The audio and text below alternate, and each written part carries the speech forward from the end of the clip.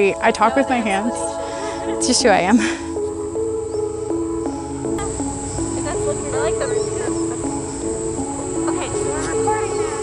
Okay.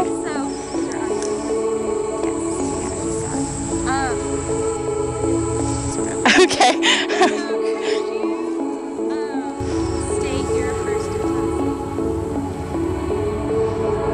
I am Alyson Pointer. I go by Allie. I coach the defensive line here at Austin East Magnet High School.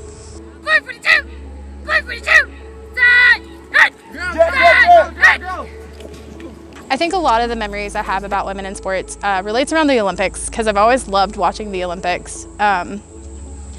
It seems like the male sports there always had like a bigger focus and a bigger drive than the female sports did. And I think in college a lot, like I noticed, you know, Katie Ledecky was a big swimmer, and Michael Phelps always overshadowed her. Like she was always in his shadow.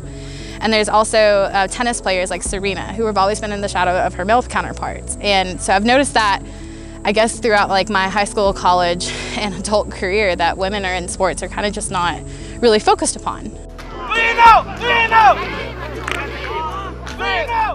So about 3 years ago, we were going around asking different coaches in the building, would you be interested in coaching football? Went around who I thought would be interested, and I was receiving no's from everybody. Heard that Coach Pointer was playing rugby, so I went to her one day. I said, hey, would you ever consider coaching football? And her eyes lit up. I was like, okay, you know what? Coach found some coaches to bring in, obviously, and we didn't hire her back then, but when I was named the head coach, I remembered that conversation. Went back to her and asked her, and because rugby was suspended due to the COVID-19 pandemic, she was open to coach, and we asked her to come aboard. I've played rugby, started playing rugby when I graduated college here for a team called the Knoxville Minks. That's really inspired me to stay in sports and stay active. I think Coach Mace giving me that opportunity to coach here at AE is really like the go-getter of me being able to do this. It's not usually what happens, but I was very, very lucky and very fortunate that he gave me that opportunity. I can tell you what the conversation I did have with her was about coaching football. I saw the passion in her eyes. You know, I learned a long time ago from my grandfather and from playing football, the eyes don't lie. A person's body language and their mouth may say something, but if you make eye contact, you know, you can use the spirit of discernment to find out if that person is telling you the truth. She has a passion inside of her. I don't know if you've watched our practice, but you can see it in our practice. When I went to college, I wanted to start off as pre-med, and I did. And I worked at a nursing home, and after working in the nursing home, I quickly changed my mind and switched to secondary education science, because I took so many science courses. I was like, this will just be really great. And then after graduating college, I got my job here at AE and started my master's degree at the University of Tennessee Knoxville in STEM education, and I received that in 2019. I met Ms. Pointer my freshman year in the science hallway of our school, and I never had Ms. Pointer's class, but I always ended up in the class somehow, even though I never had her. So that helped build that relationship. So I've known her for been in my high school career. She's the same person, but when she's coaching, she's more passionate than I believe she can be in the classroom.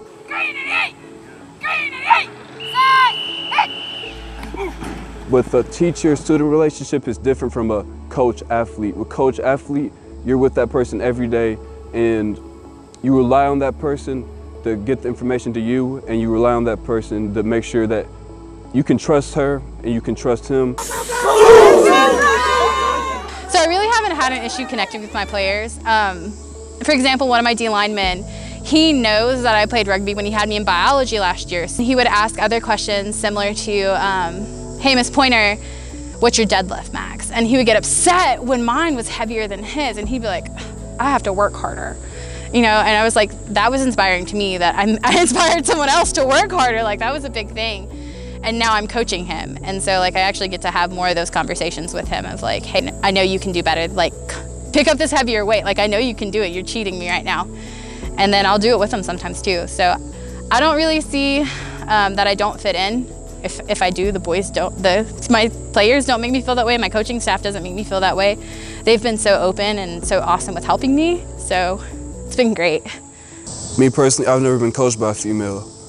But since she's came out, I don't believe it's different from any other man doing it. She brings the same intensity, the same passion, the same charisma as any other coach. I said reload late. Football and I'm sure it's like this in any other game, you can learn the X's and O's. And she's doing that right now. She's been in coaching clinics. I myself am a former defensive line coach. I had a buddy of mine that I played ball with that was doing a coaching clinic, and she went to both of them. So she's learning the X's and O's. That's not important. Any coach that tells you that, full of him or herself, you know what I mean? What's important is that you have a heart for the kids, that you're in the building that you work for, and you're willing to work. Pointer is a hard-working coach. That's what makes her a good coach. My coaching staff is phenomenal. If it wasn't for Coach Mays, Coach Defer, Coach Smith, Coach Violet, and like Coach Chesney, Coach Mo, and like if I didn't have those people, I don't think I would be successful. So, you know, you need to surround yourself with people who are positive. You need to surround yourself with people who are there to help you and help you learn. We have a lot in the world right now where they expect you to like already know it, and I don't. Like, I'm learning as I go as well, and they've been so great. And it's that positivity, it's that helpful culture that I have with my staff. And my players. My players will also call me out and be like, Coach Pointer, you're wrong. Okay, okay. The one and only. We out here and we getting it, baby. Hey! I come from, my mother's an ordained minister. I have women in my family that are executives. Leadership doesn't have a gender, and leadership doesn't have a race. Leadership is a quality, and I saw that in her. So to say that I was trying to be progressive to get a woman out here and do it, that's not what it was. I walked around asking people to coach that were in the building. She's in the building. She had a passion for our kids, and she wanted to learn how to coach. That's all I needed. I'm sad that women have to work twice as hard to be recognized. It's not fair, but it's a fight that we have to fight every day. So, you know, we're doing it. Offense,